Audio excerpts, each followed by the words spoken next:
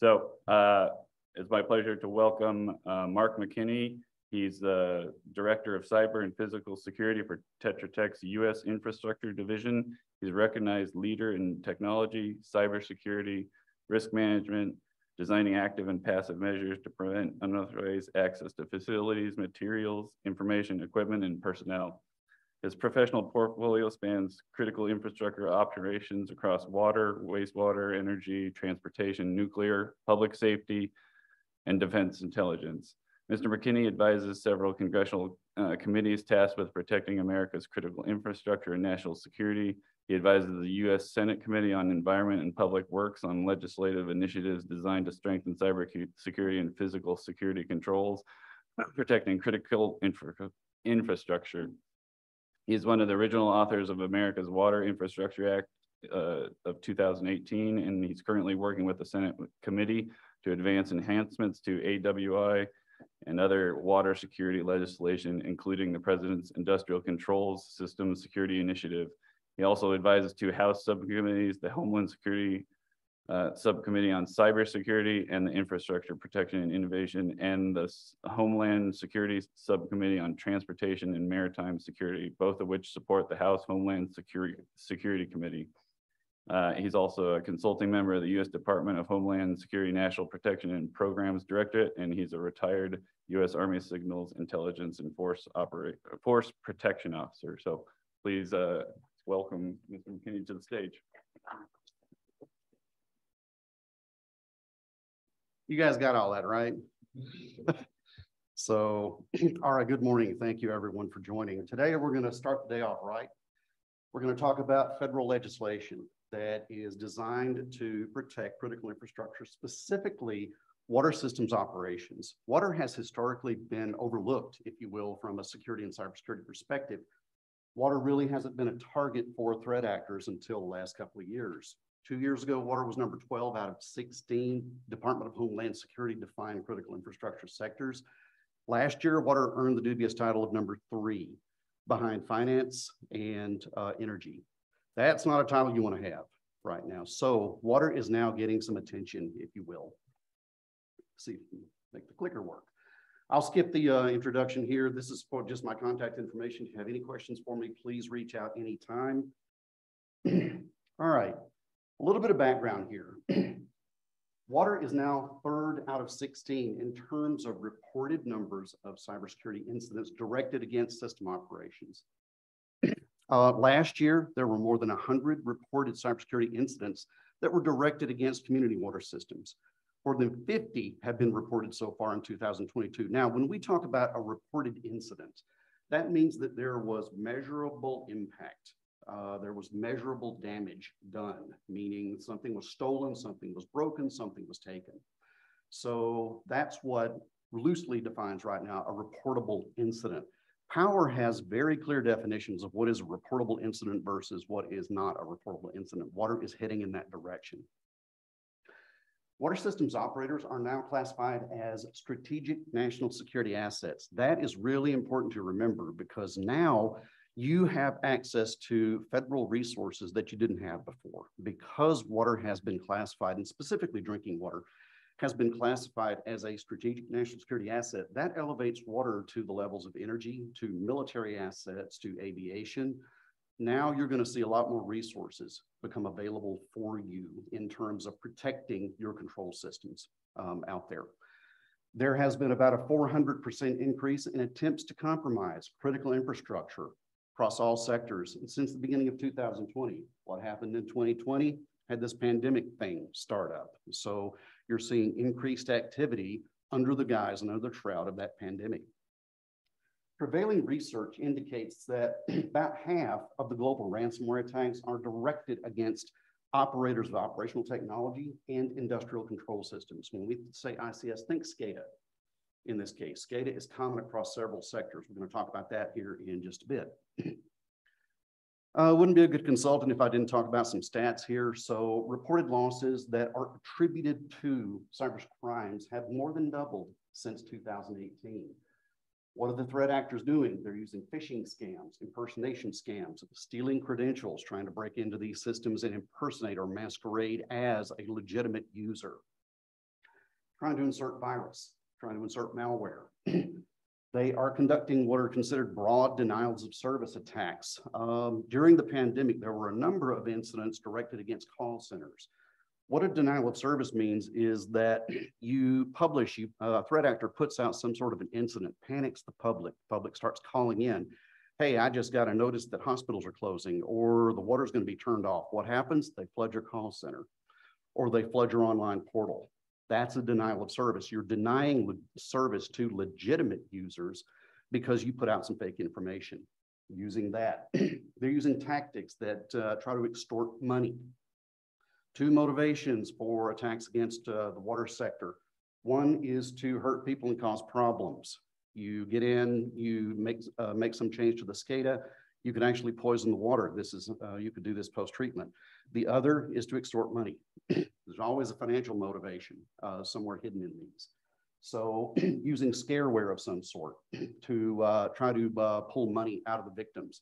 Most popular is ransomware. There have been actually several incidents of ransomware attacks directed against water utilities. In every single one of those incidents and instances, the utility ended up paying up because they weren't able to recover their operation without getting those decryption keys. In 2021, we had just over $6.2 trillion in reported global losses. Now this is global, but that's a pretty good sized number. Think of the global economy, think of our economy. You know, we have what, about a $20 trillion economy, 6.2 trillion in global losses attributed to cyber attacks. There have been, last year, there were a little more than 30,000 incidents reported to a number of reporting and federal agencies. This is the Internet Crimes Complaint Center. FBI manages that. DHS has a hotline. And every utility in the country has an FBI point of contact. Those FBI points of contact also track and trace and report anything reported to them. Last year, there were more than 3,000 attacks that were directed against utilities. And when we say utilities, think of water utilities and energy or power utilities.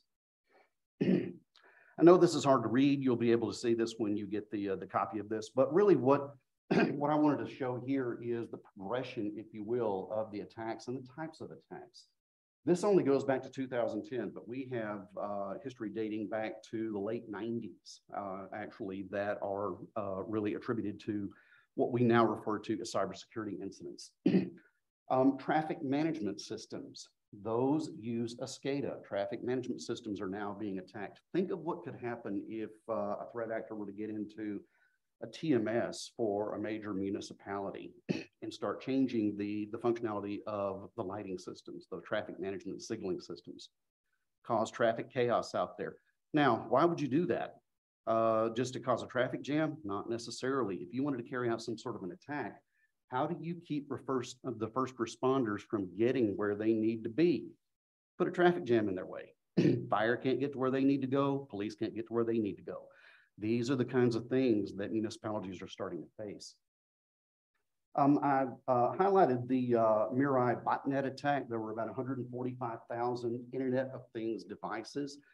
Think of all of the devices that you're now deploying as part of your control system technology and your operational technology environments.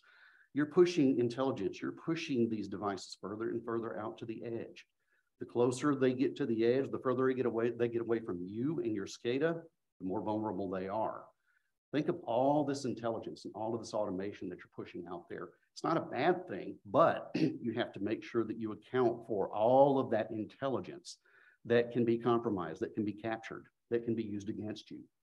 A couple over on the far right over there. Last year, there were two major incidents that really underscored the need for some sort of federal guidance, if you will, for the water sector. First was a very large Virginia metropolitan water utility was the victim of a ransomware attack. Took them about 3 weeks. They had to manually operate their drinking water system for about 3 weeks. Their SCADA was taken offline.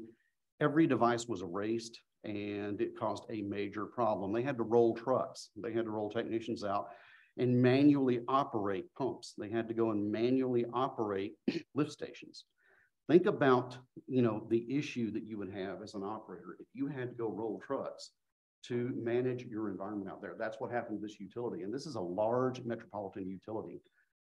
But really, what really got the attention of the federal regulators, and as you heard in the introduction, I've worked with many regulators, is an attack on a small Tampa area water utility. February 5th of last year, the city of Oldsmar, Florida was the victim of an attack against the SCADA. We think it was an insider, but we can't definitively prove that. What happened was a threat actor was able to use a remote access capability, get into the SCADA and change the set point for the sodium hydroxide, dialed it up to over 100 times the safe level. This is post-treatment.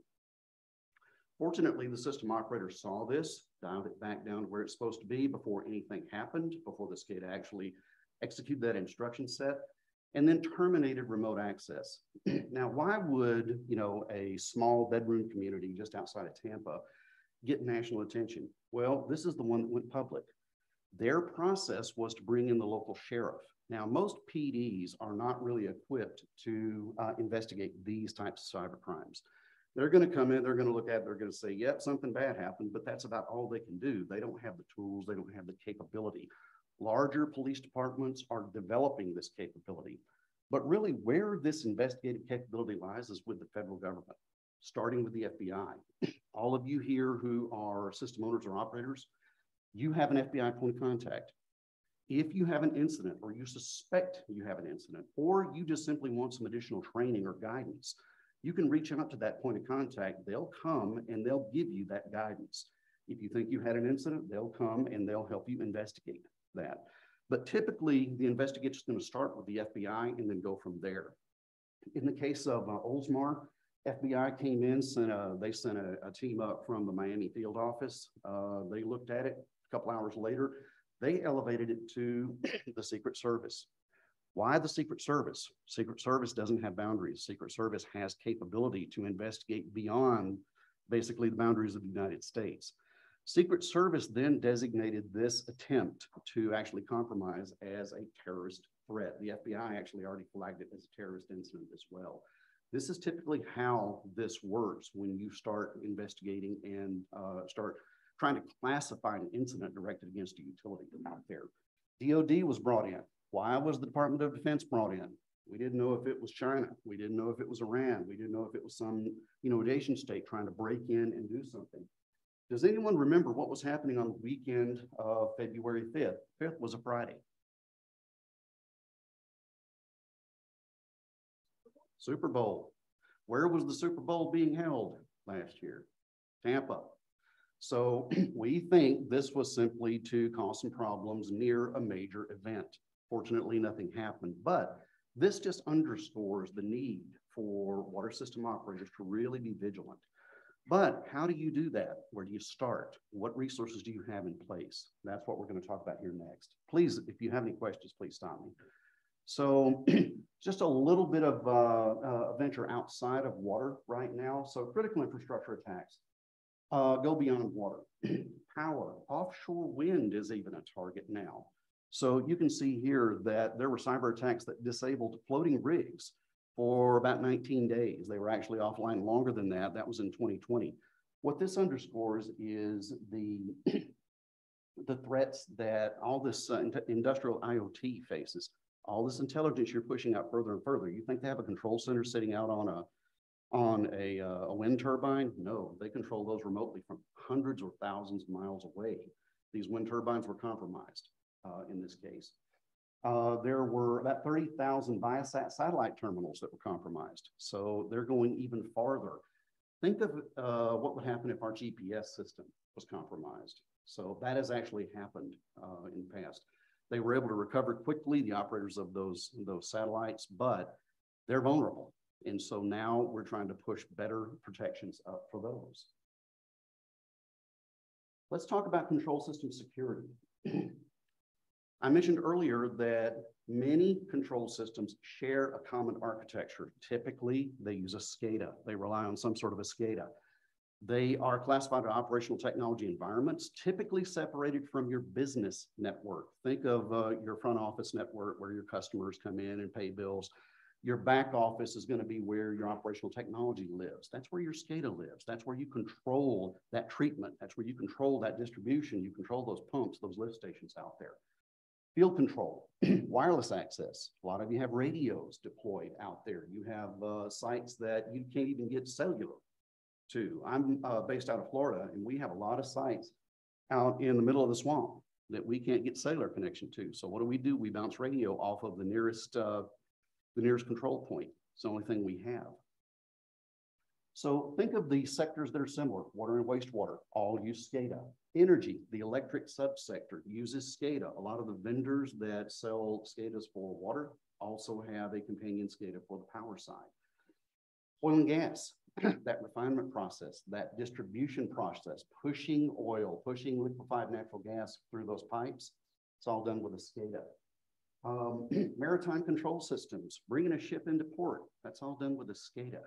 Those ships are actually guided in using SCADA technology. Transportation control systems, like I mentioned earlier. So you can see there are a lot of similarities here. So what we want to do is try to come up with a set of common cybersecurity controls that can be applied more broadly and then get more focused. That's what's happening at the federal level. A little bit of background here on IoT. I mentioned industrial IoT. We estimate there are about 40 billion industrial IoT devices connected globally. Think of that. All of these devices could be, the size of this device right here or smaller. It has intelligence to do its job, but it doesn't have a firewall. It doesn't have any sort of security control on it. So the last thing these developers and these manufacturers are thinking about is how to protect a device that's sitting out controlling a pump somewhere.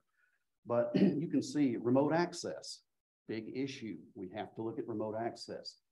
Most of these devices do not encrypt the data that they transact. Think of that. You can capture SCADA information, use that SCADA information maybe to hijack these devices. We have devices scattered across large geographic areas. Think of your own service area, how large those are. All of these devices are all over the place. IoT devices commonly share information with one another. Think about how your SCADA functions.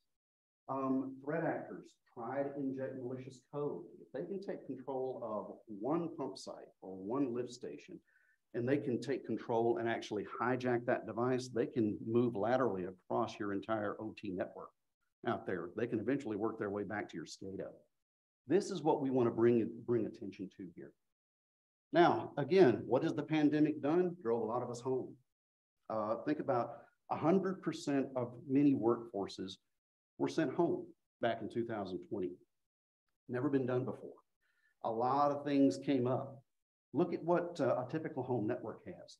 They're relatively unprotected. Now, what are you doing when you send someone home? They're having to now log into your corporate network or to your utility network from their home network, right? Now, you do it through a VPN of some sort. But think about what you're doing. You're exposing your utility network to that home network. Look at all the junk and the crap you've got, especially if you have kids. You have consumer grade hardware. You got a $50 Wi-Fi router that you bought at Best Buy. Yeah, it says it has a firewall on it. Yeah, we have a firewall. It's worthless. I can break into a firewall in a Linksys Wi-Fi router, less than 30 seconds. Easy to do. Weak encryption, if it's even enabled. You have chatty appliances. People, for some reason, think about your kitchen appliances. If you do, say, a home remodel or something, these kitchen appliances now are internet enabled. You can actually connect those to your home network. I've never actually been on, Interstate 417 and thought, I think I want to log into my stove and turn it on so that when I walk in, the stove is already preheated and I can shove that casserole right in there. That doesn't really dawn on me, but some people want to do that. I don't need my fridge to tell me I'm low on milk. I can open the door, look and see I'm low on milk and go get it. So, but think about that. These chatty appliances don't have any protections on them, but people do enable them. Gaming consoles, you have kids or you're a gamer yourself, these things are wide open. My son is a gamer, and I have actually had several attempts to try to compromise my home network through that gaming network. Now, he's off on his own network segment. I've got him VLANed off by himself on that thing. Cellular devices can bridge networks. Printers, if you're running a home printer, and it's got wireless capability. So you can take your phone and actually print something directly to it. I can do what's called war driving, drive by, find that printer, and actually take control of it and break into your network there. Same can be done with an office environment. Unsecured video conferences, and then finally personal assistance. I'm not going to ask the question, I'm a teacher, so I teach for a university in Florida. But I always have the first night or first session that I have with my students, I say, how many of you have these Amazon Alexa devices or these Google Home, these Google Dot things? And I see a bunch of hands fly up and I said, good, you're doing it wrong. Those devices are always listening. Those devices are not protected. Everything you say is being recorded. Then I start seeing them, oh, good, I better disconnect these things. So then at the end, a lot of them are proud. Is, yeah, I turned that thing off. Great, now you're headed in the right direction. But those personal assistants are also making you vulnerable. Let's talk about some of the legislative initiatives that have been put in place over the last several years that have laid the foundation for what we're seeing now being applied to the water sector. Back in 2013, the president signed Executive Order 13636, titled Improving Critical Infrastructure Cybersecurity.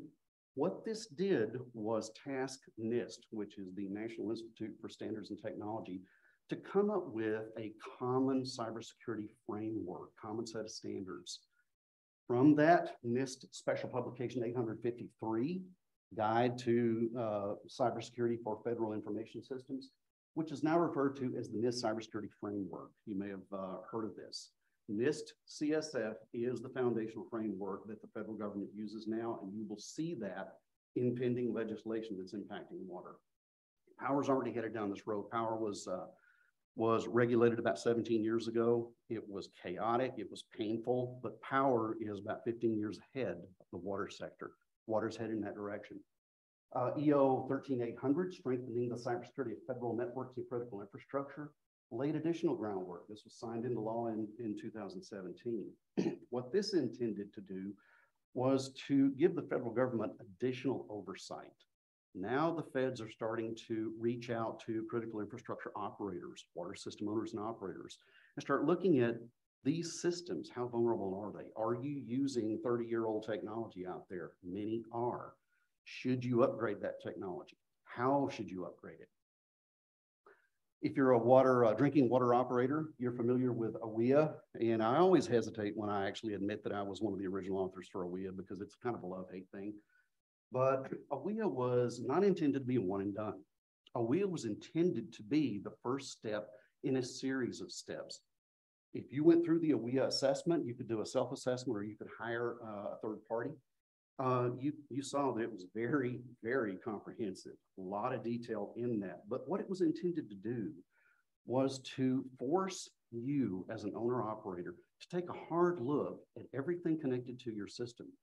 How reliable is that system? How secure is that system? How safe is that system from outside intrusion? How safe are those assets from any sort of an outside impact?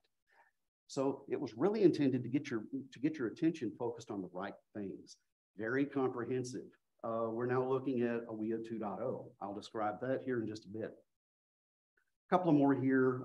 Executive Order 14028, improving the nation's cybersecurity, basically directed us, the congressional advisory groups, to propose a framework for modernizing security for our critical infrastructure. That is in process now.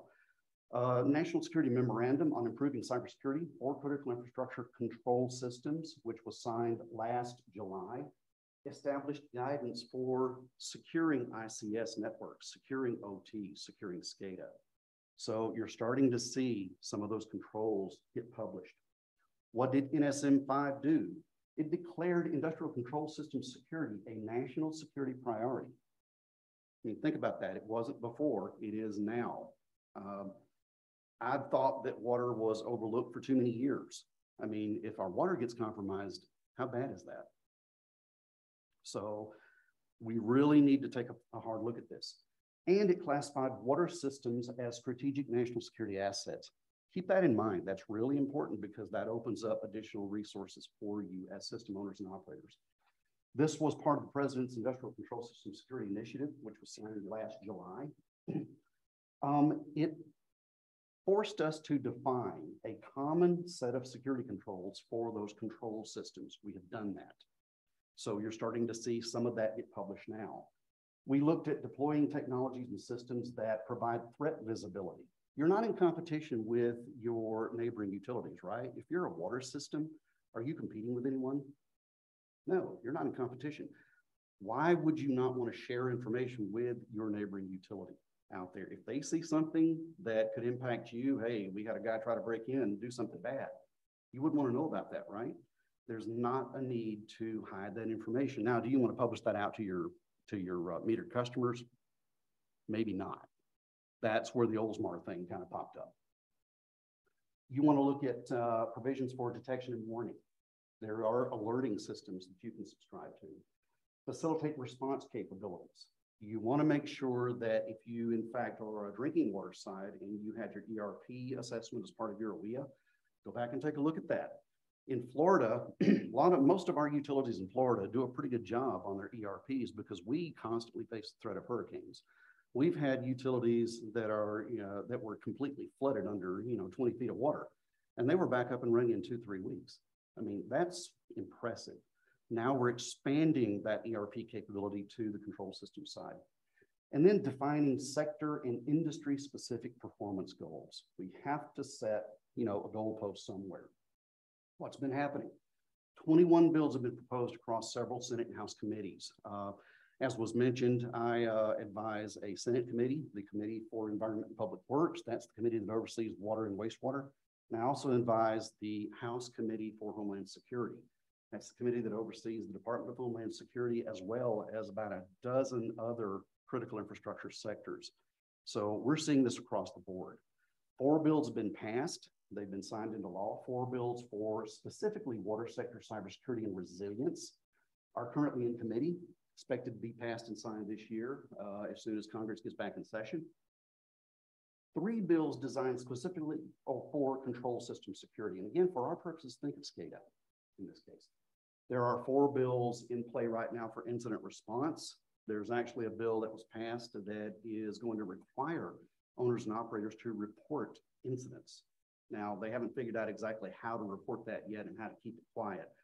We have, in certain states, we have sunshine laws. In Florida, we are now advising our clients, if you do any sort of incident reporting, make sure that it's not subject to the sunshine law. You don't want someone to be able to come in and see that you got compromised, right? The good guys can see it, but so can the bad guys. You don't want that. So we're having to actually come back and take another look at that sunshine clause. And then finally, bills for countermeasures. Now, if you have CISA, which is the Cybersecurity and Infrastructure Security Agency, which is a part of DHS, come in and actually do an assessment for you, be careful. They're going to look at worst case scenario. They're going to tell you, oh, you're wide open. You got holes everywhere. You better do something now because you're going to get hit tomorrow. Maybe, maybe not. You want to look at the likelihood. You want to look at the controls you already have in place. But they're going to look at it from a worst case scenario. They do offer the service. I am part of a team called PCI ISS, or Protected Critical Infrastructure Information. We're the teams that go out and will do these assessments. But again, it's worst case. You got a railroad track right there. You got to do something. What are you going to do? Pick up that treatment, move it away from the railroad track? Probably not. But you have to just simply know it's there and be able to put some contingency plans in place. What's happened? Cyber Incident Reporting for Critical Infrastructure Act was signed this year. That is the bill that's going to require incident reporting. They haven't put out guidance yet on where you're going to report this and who's going to track it. Right now in committee is Defense of the United States Critical Infrastructure Act. That was introduced in 2021. It is likely going to be signed this year. Pending White House signature, Strengthening America's Cybersecurity Act. And again, this is a hodgepodge, but basically what it's getting to is monitor your systems, know what assets are connected to your systems, and be able to report incidents to the right agencies. Now, I've got a couple of highlights in here. The EPA is about to put out a rule, which is kind of surprising to me, because EPA is a bunch of scientists and doctors. They don't know a whole lot about security. But the EPA is about to publish some cybersecurity standards that are going to be applicable to the drinking water side. Drinking water has historically been regulated from the perspective of quality and safety. Is the water safe to drink and does it taste good? Now we're going to see reliability get pulled into that. We're going to see the security of those systems get pulled into that. There's also Drinking Water and Wastewater Infrastructure Act, DWWIA, that has been passed. And then there is lots of money that's been proposed. There are billions of dollars that have been proposed. But the problem there and the challenge there is what vehicles get funded and how do you apply for those? That's always an incredible challenge. I sit on the Hill and I advise these committees and I have no idea where half of this money sits. So I got to go and figure it out myself. Regulatory initiatives. There have been increases for EPA funding, 21% proposed this year. That's closer to about 12 billion. About a third of that is designated for water infrastructure and security, so infrastructure improvements. Drinking water funding for the future, there's about 11, almost 12 billion that has been allocated. We expect that number to go up. There is increased WIFIA credit assistance if you have applied for WIFIA funding before, and then drinking water, state drinking water revolving fund loan programs. These typically run out of money about halfway into the year if you've applied for those before. We're seeing an increase in that funding, but we're also going to start seeing eligibility requirements. If you're not doing certain things to secure your system, you may not be eligible for some of this funding, so keep that in mind.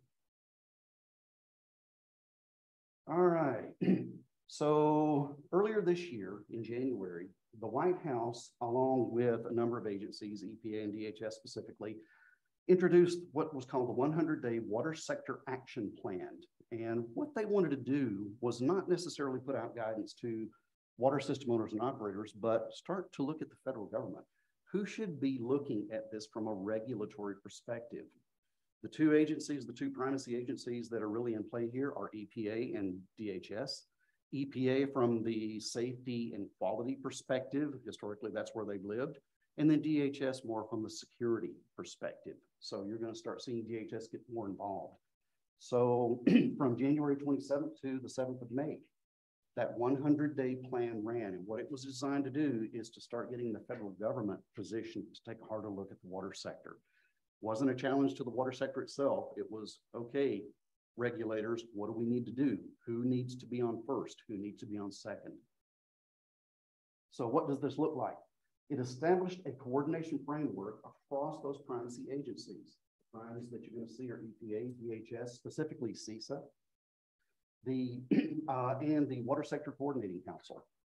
There was a consortium of water system owners and operators that were assembled that worked with regulators to start developing a set of common standards. Those standards have been set now. There was encouragement for information sharing.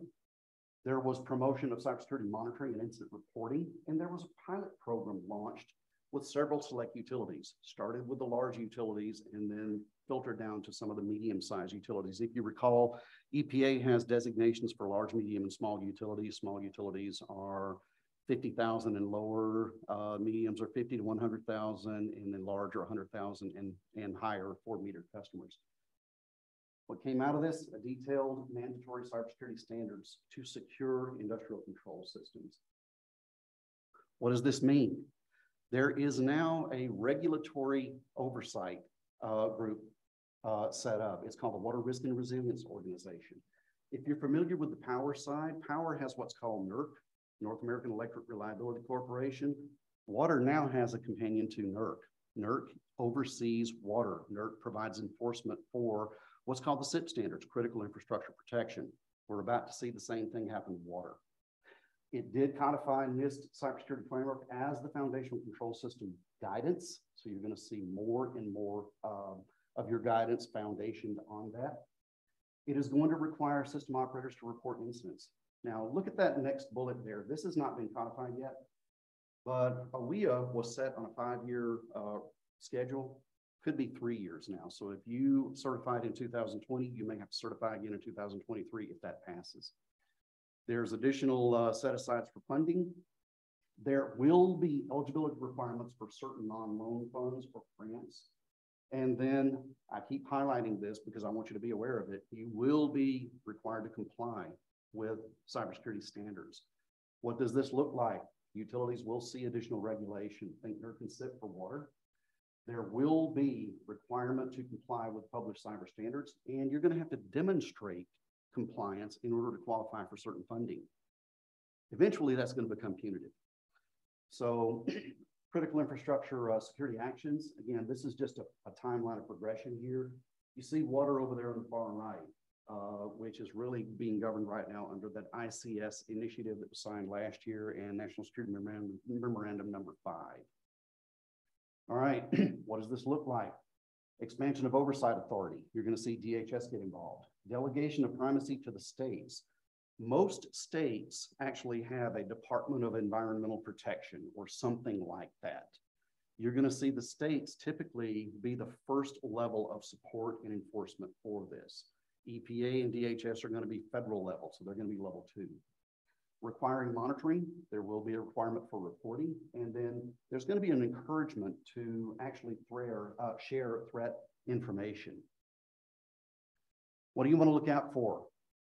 Make sure you know what's connected to your ICS. Make sure that you know what assets are connected out there. If you don't know what assets are connected to your networks, how can you secure them and control them? You can't.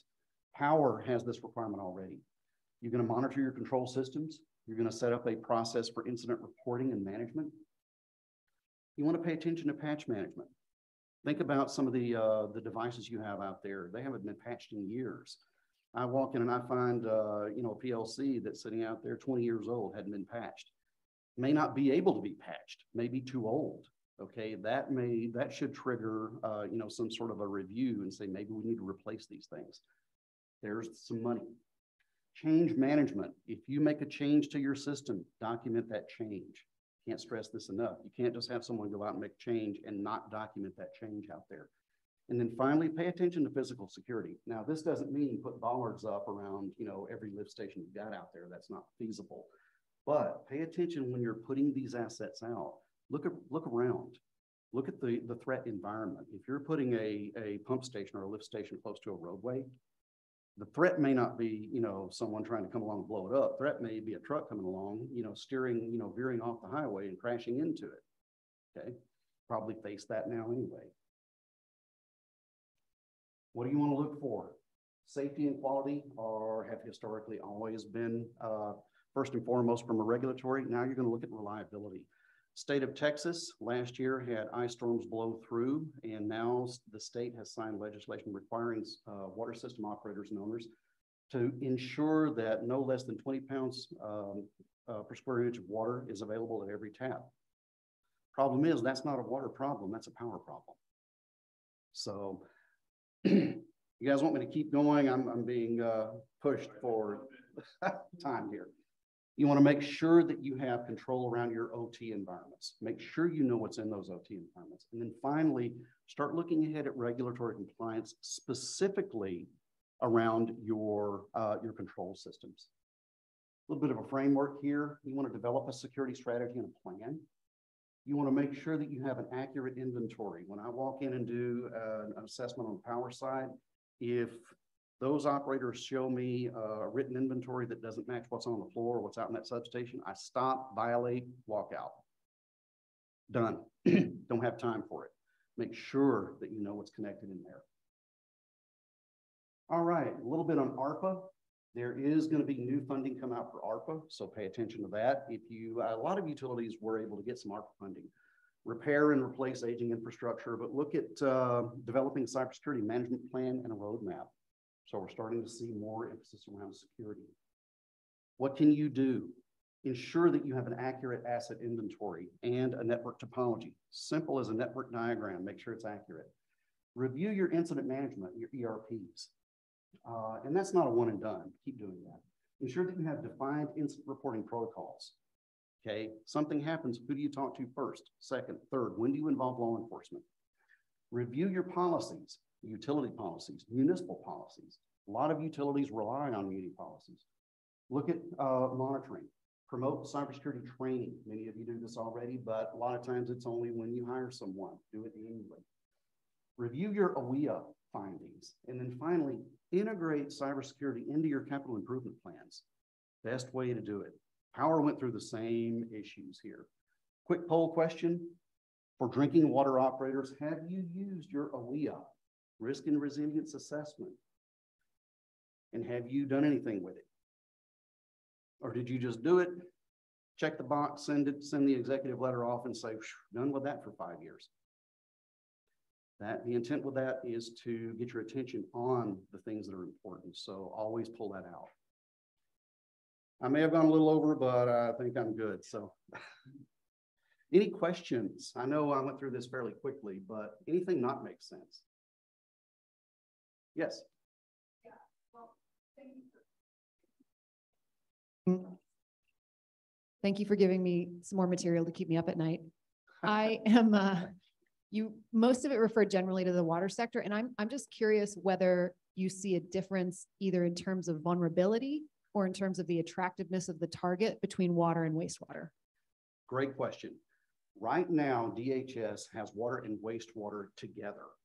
I don't think wastewater is going to have the same attention, if you will, that water has. I don't think DHS is going to create a 17th sector and call it wastewater.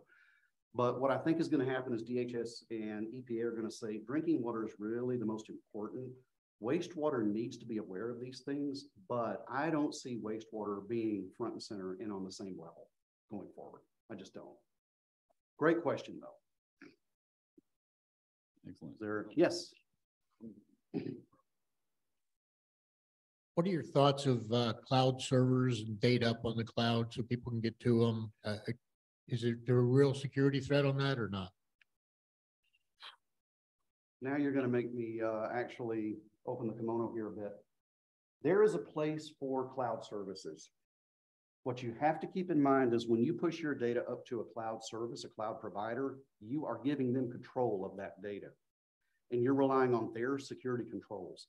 What I would say is I am not in favor of putting a SCADA in the cloud.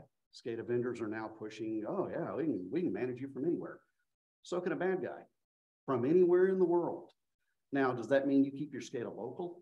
Not necessarily, but I am not a fan right now because I don't think cloud providers have enough security controls in place to keep that SCADA safe. So I guess my answer to you is I'm not a fan of it right now from a critical infrastructure perspective, but it's coming. We're going to have to push the cloud providers to actually separate those environments out because we have enhanced security controls that we have to have in place.